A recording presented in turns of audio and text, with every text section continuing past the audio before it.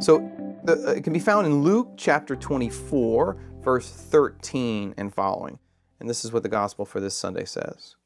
That very day, meaning Easter Sunday, two of them were going to a village named Emmaus, about 7 miles from Jerusalem, and talking with each other about all these things that had happened. Now, while they were talking and discussing together, Jesus himself drew near and went with them. But their eyes were kept from recognizing him. And he said to them, "What is this conversation which you are holding with each other as you walk?"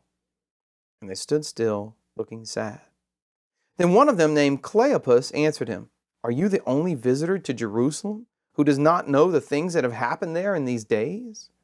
And he said to them, "What things?" And they said to him, "Concerning Jesus of Nazareth, who was a prophet, mighty in deed and word before God and all the people, and how our chief priests and rulers delivered him up to be condemned to death and crucified him. But we had hoped that he was the one to redeem Israel." All right, let's pause there for just a second. So notice a couple of aspects about this opening part of the account. Number one, the disciples are on the road to a village named Emmaus that's outside of Jerusalem. So they're leaving the city, and while they're leaving the city, they're talking about everything that had happened. Obviously, the main topic of conversation here is going to be the passion and the death, the crucifixion of Jesus. And while they're doing that, he appears, he drew near and went with them. And it says, number two, that their eyes were kept from recognizing him. That's very important. Sometimes people will say they didn't recognize him. But it cannot be that they had forgotten what Jesus looked like. He was only crucified a couple of days before.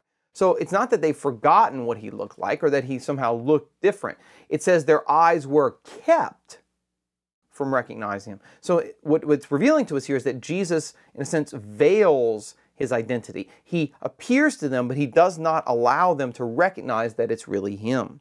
Okay. Third thing, notice what happens here. He asks them, "So what are y'all talking about? What's this conversation?" And they stood still looking sad. And it tells us that one of them was named Cleopas. Now, who is Cleopas? Well, we know from the Gospel of John that Jesus had an uncle named Cleopas.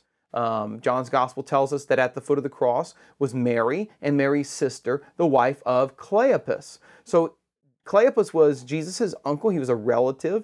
And in fact, if we read the early church fathers, they'll go on to tell us he was the father of James and Simon and Jude, the men who are called Jesus' quote-unquote brothers, his cousins, who went on to be bishops of Jerusalem. So Cleopas was a pretty important figure in the early church. It doesn't tell us who the other disciple is that he's walking with, but Cleopas is singled out here, and he says to Jesus, "Are you the only person who doesn't know what has happened in Jerusalem in these days?"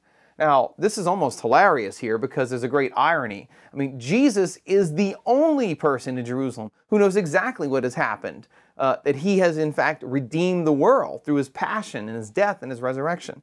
But he doesn't chide Cleopas for making such a foolish mistake. He says, "What things? Tell me about it." And Cleopas goes on to say, well, concerning Jesus of Nazareth, and here's the other element that's really significant. He doesn't say concerning Jesus the Messiah, or concerning Jesus the Son of God, or concerning Jesus the one who is to come. He says concerning Jesus a prophet, mighty in deed and word. So notice what has happened to Cleopas' faith here. He's lost it, right? Or at least he's reduced it to believing that Jesus was just a prophet. You know, a mighty man sent from God, performing signs and wonders, but not the Messiah. Why? Because he goes on to say, we had hope, past tense, that he was the one to redeem Israel. But now it's the third day since he was put to death, right? In other words, there's no hope of that anymore. Now, if we pick up then in verse 22, the story continues. Cleopas goes on to say, "Moreover, some women of our company amazed us. They were at the tomb early in the morning, and they didn't find his body. And they came back saying they'd even seen a vision of angels who said that he was alive. Some of those who were with us went to the tomb, and they found it just as the women had said, but him they did not see." All right, so pause here. So now Cleopas brings up another dimension. He brings up the fact of the empty tomb. He is leaving Jerusalem, turning his back on the place where Jesus had died, turning his back on the hopes that they had, going to Emmaus, even though he knows about the empty tomb. The message of the empty tomb had been brought to them, And even the fact that the women had seen a vision of the angels saying that Jesus was alive, and he still didn't believe. And once he says that, now Jesus responds with some very important words in verse 25. He said to them, "O foolish men, and slow of heart to believe all that the prophets have spoken. Was it not necessary that the Christ should suffer these things and enter into his glory?" And beginning with Moses and all the prophets, he interpreted to them in the scriptures all the things concerning himself. All right, pause there for just a second. A couple of aspects of what Jesus is doing here are worth highlighting. Number one, notice he does upbraid them. He does rebuke them. And he says, "You foolish men, slow of heart to believe all the prophets have spoken." Now, I remember years ago when I was doing a video on this, like a lecture on the road to Emmaus, I made a mistake. I said that Jesus upbraided them for not knowing the scriptures, right? And somebody came up to me after the talk and said, "Dr. Pitre, I don't mean to be rude, but I think you made a mistake. Jesus does not upbraid them for not knowing the scriptures. He upbraids them for not believing the scriptures," right? And that's true. That's exactly what he says. They, as Jews, they would have known the prophets. The problem is they don't believe. They're lacking faith, right?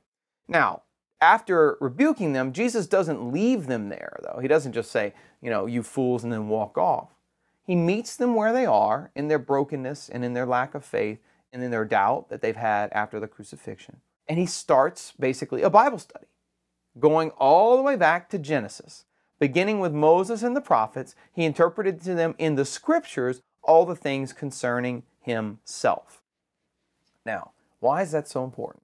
Well, for me personally, one of the reasons this is so important is because it gives me the model of how to do biblical studies, of how to teach about the scriptures, teach the Word of God, which is this: always go back to the Old Testament. Always go back to the beginning. Always start with Genesis and walk through the scriptures looking for the signs and the shadows that point forward to what God is going to do in Jesus Christ. In other words, Jesus' method of interpreting the scripture is you start with the Old Testament and you interpret it what's called typologically. Typology means the study of Old Testament prefigurations, events and realities, signs and things that point forward to and are fulfilled in the New Testament, in the new covenant of Jesus and his life, his death, and his resurrection. That's how Jesus interpreted the Bible. And one of the big problems we have today is that so many of us only read the New Testament. We start in the Gospels or we start in the New Testament and we never go back to the Old Testament. And because of that, we don't see the connections between the Old and the New Testament. We don't see how the New Testament is hidden in the Old and the Old is revealed in the New. But that's what we need to see if we're going to have faith that Jesus isn't just one more messianic pretender. He isn't just one more religious leader making all kinds of wild claims about himself.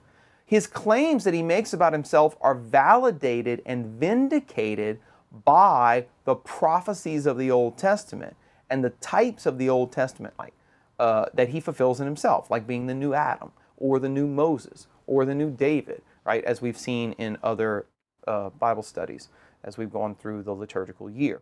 So this is something I'm very passionate about, but I just want to highlight it for you. One of the reasons I pay attention to the Old Testament in my teaching is not just because I'm particularly interested in it. It's because that's how Jesus evangelized these disciples who had lost their faith in the face of the scandal of the cross.